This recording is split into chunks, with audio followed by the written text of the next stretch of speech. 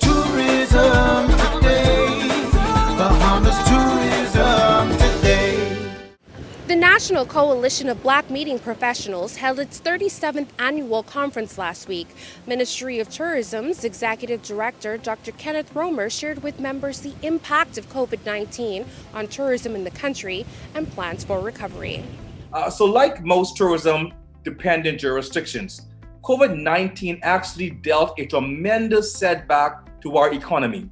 But we look forward, of course, with great optimism to recovering the ground that we have temporarily lost to the pandemic, and we're noting we have temporarily lost because we are very confident that tourism will rebound.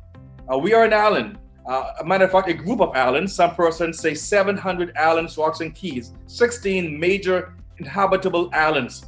But we very much buy into the adage that says that no man is an island. And so again, we stress the alliance and partnership are really key to our economic recovery. And so the COVID-19 pandemic is one of those phenomena that pay the global community a visit every once in a century. And so there was no readily available playbook or blueprint to guide our response to this pandemic. But we do have plans in place to guide, but we have suffered significantly.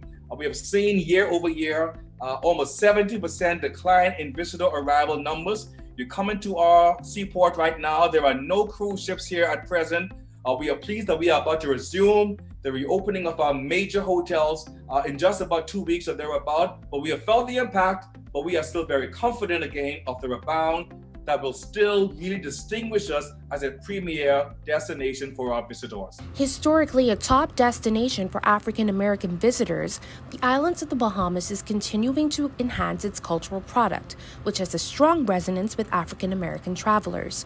Working closely with the National Coalition of Black Meeting Professionals allows the Bahamas to provide information for the planners to share with their clients on why the country continues to be a great vacation option for African Americans.